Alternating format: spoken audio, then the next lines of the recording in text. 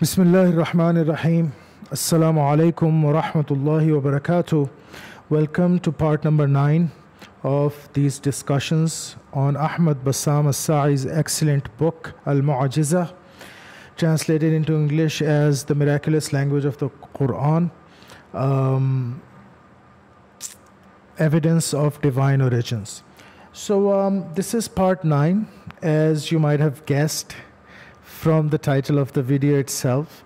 And if you haven't watched the previous parts, please do so before indulging into this one, because you wouldn't be able to understand much if you haven't watched the series from the start. Having said that, let's begin in the name of Allah. Bismillahir Rahmanir Rahim. Rabbi shrah li sadri wa yassir li amri wa hlul uqdatan min lisani yafqahu qawli.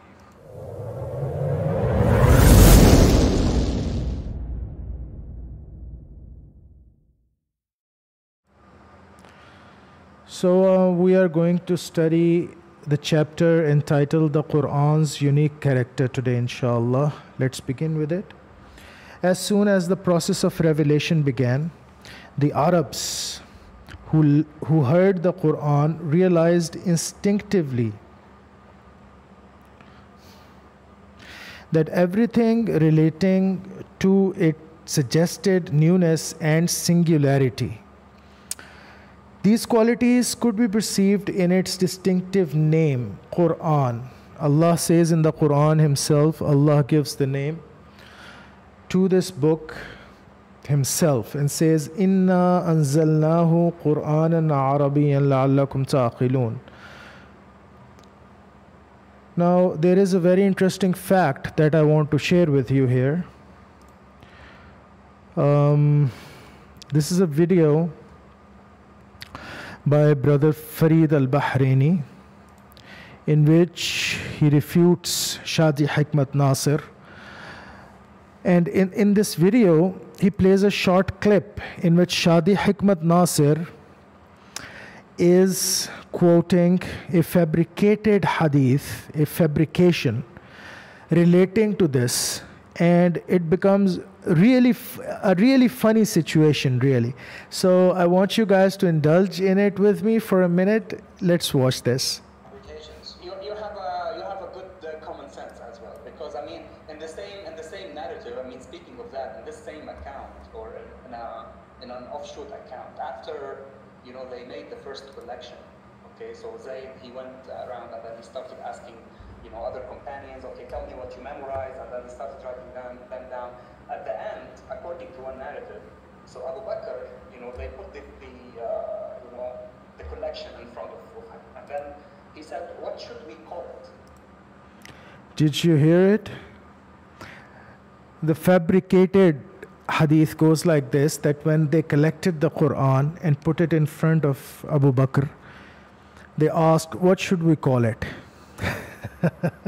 I mean, check this guy out, man. This is the biasness that these mustashriqeen, these Orientalists come from. Wow, right? So what should we call? I mean, see, it's again, it doesn't matter whether this account is made up or not. It doesn't matter if this account is made up or not. Are you serious, Professor? Really? I mean, really being an academic, you're saying it doesn't really matter if this account is made up or not? How stupid does one need to be to see through the biasness and the jaundiced-eyed approach of these mustashriqeen, these Orientalists?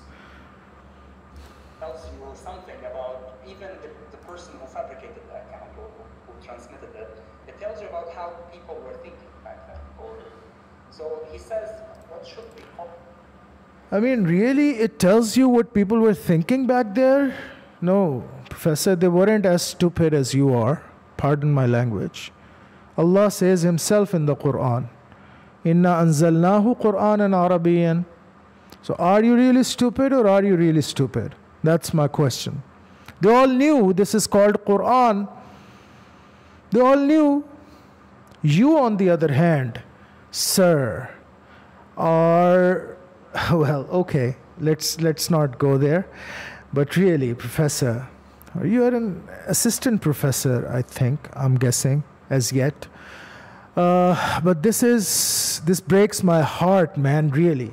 I thought you had some salt. I thought you were really an academic, but you're not. You're just another jaundiced-eyed propagandist. That's what you prove yourself to be. I mean, check this out, man. Check this out. He is quoting a fabricated tradition to say that they didn't even know what to call the collection, the collected edition, the collected mushaf. Does that make any sense? When Allah says in the Qur'an himself, إِنَّا أَنزَلْنَاهُ قُرْآنًا عَرَبِيًّا لَعَلَّكُمْ تَعْقِلُونَ. Oh. Again, see, this is the distinction between something written and something recited. And then one answer said, why don't we call it, did he say the Torah? Or, I forgot which term he gave. Like, let's call it the Torah, or let's call it like, the scripture, Injil. And then he said, no, this is what the Jews call their scripture. We don't want to call it the same. Brother Freed is really funny sometimes. Of course they knew what was happening. Arabia was not just an isolated, place where they have no contact with what's happening around them. And then someone suggested that, okay, so why don't we call it Mus'haf Codex? This is what they call it in Ethiopia, the Mus'haf, right? And they said, okay, so that's a good, so let's call it a Mus'haf. They didn't even call it Qur'an. They call it Mus'haf. It's just a codex. Oh my God. Necessarily, again, the account, whether it's early or whether it's, made up 100, 150 years later. Try 400 years, Shell. The report was documented by Ibn Ashton, and his book isn't even extant. But more importantly, let's use this report to undermine the Quran, even though it's a fabrication. Because Exactly. So basically, you're trying to undermine the Quran, right? And your jaundiced-eyed approach is Azhar min ash-shams here, Professor. Ya Shadi, Hikmat, Nasir. Anyways, so I hope you guys enjoyed this little interjection. So let's begin from the start. As soon as the process of revelation began, the Arabs who heard the Quran realized instinctively that everything relating to it suggested newness and singularity. So they right away felt this very potent form of expression, the impact of this very potent form of expression, newness in the expression, which these qualities could be perceived in its distinctive name, Qur'an, which pre-Islamic Arabs have never used before, and the uniqueness of the book's title pointed to the uniqueness of its content, right? The same newness and singularity are reflected in the title given to the Qur'an's opening chapter, Al-Fatiha, which was unique to the Qur'an alone. As for the word surah, which was used to refer to the Qur'an's sections or chapters, it was derived from the word sur, which refers to a city wall or a citadel. Again, and I talked about this in my previous videos, compare this and contrast this with what Imam Farahi says about Nazm al-Quran and how the surahs of the Quran are connected, are in couples. I don't really side with that. I side with Ahmad Bassam Saeh, and he's really proving the miraculousness of the Quran. Every surah has its own wall or its own citadel. It's unique in its properties, at least in its lingual properties. Nobody can disagree on that. We can talk about other things. We can talk about thematic structuration and whatnot. But I feel that at some level, if you're saying that these are related, you're taking away something from the miraculousness of the Quran. That's my feeling. I have not really dug into Imam Farahi as yet, his primary sources. So please don't quote me on this. But inshallah, we'll come to it when we come to it. So the meaning of this term was like a heavenly sign pointing to the impregnability of the Qur'an's walls and the impossibility of either imitating its chapters, surahs, or finding gaps or breaches that would allow someone to make his way inside them. Right? This also ties in with the belief of the Muslims that shaitan cannot interject in the wahy. Next we come to the term ayah, meaning a sign or a miracle, which God used to refer to the verses of the Qur'an. In this designation, we have another divine hint pointing to the miraculous nature of the book as a whole and to the element of challenge inherent in every one of its linguistic units, be it long or short. And lastly, we come to the term tilawah, derived from the verb yatslu, meaning to follow or to come after. The word tilawah came to be applied to the recitation of the Qur'an in a reminder from heaven that the messenger of God was not the first person to have recited the Qur'an's verses on earth, but was rather a follower in its recitation, since Gabriel had been the first to recite them and the Prophet had followed him by imitating the angel's recitation.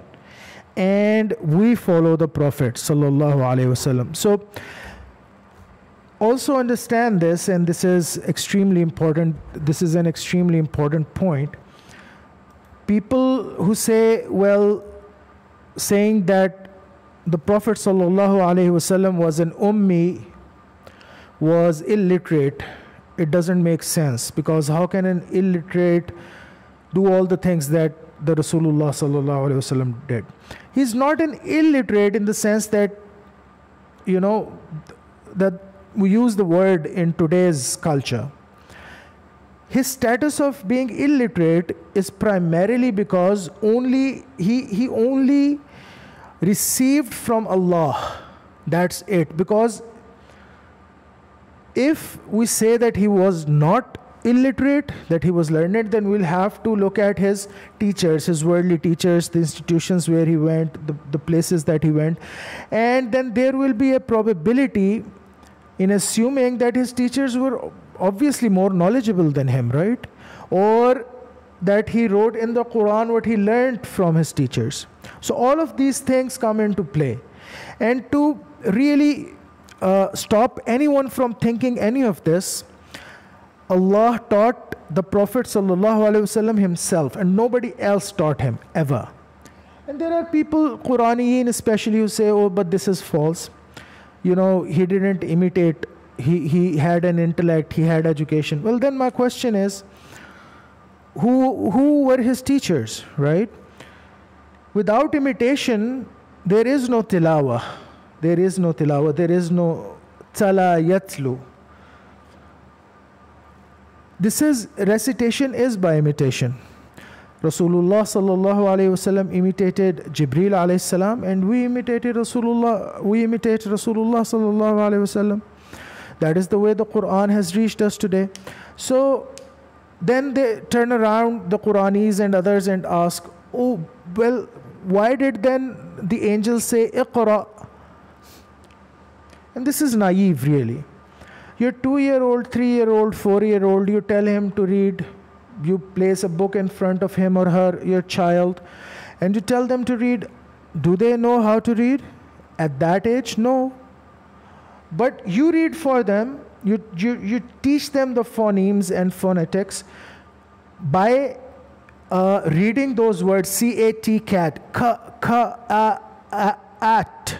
Say ka, ka, at. And then you tell them that you should relate these sounds to the semantic form. They are not literate, but they learn through imitation. So Rasulullah sallallahu alaihi wasallam was not literate, he was illiterate, but he learned the Qur'an through imitation, you know. Don't be naive, you know, don't be stupid. really. So, yeah, that was one of the points that I wanted to clarify here. It should be stressed here that the Holy Qur'an is the only book in the world which to this day has continued to be marked by features that it shares with no other book on earth. The comparison being made here is not based on the book's subject matter, ideas, language, or style. After all, every book in the world is bound to have certain features that set it apart from all others in relation to its topic, the ideas it presents, and its linguistic style. Rather, what I am speaking of here is the genus of book qua book. If, for example, you compared the book in your hands now with any other book in your library, you would find nothing that set it apart from the others insofar as it is a book.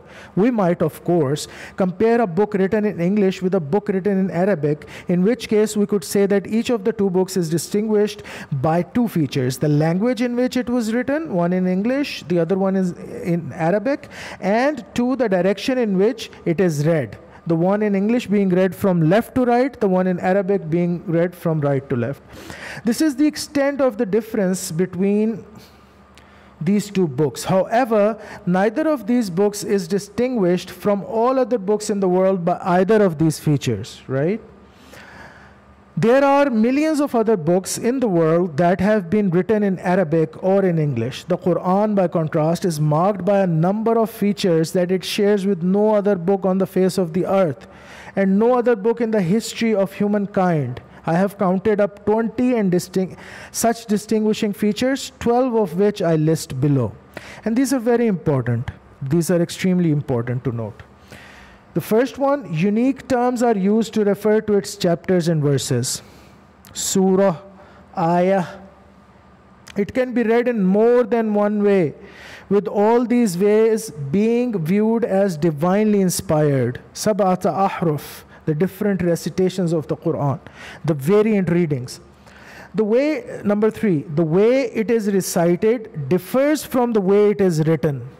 So there's also differences in the way the Safayitic script was adapted to, was adopted, and what is today popularly known as Rasmul Uthmani, the way Hazrat Uthman radiallahu ta'ala anhu wrote it down, collected it. And the way it is pronounced, right? There is a difference between the two. There's a slight difference between that. Well, this is really a very technical subject, and if you guys want to, please read up on Ahmad al-Jallad. The guy has done some excellent work in this regard. Examples of this include the words of prayer, as-salah, alms, tax, az-zakah. I have written these here. So, al-haya, as-salah, az-zakah. You don't write salah like this. You write salah like this, right? So, yeah.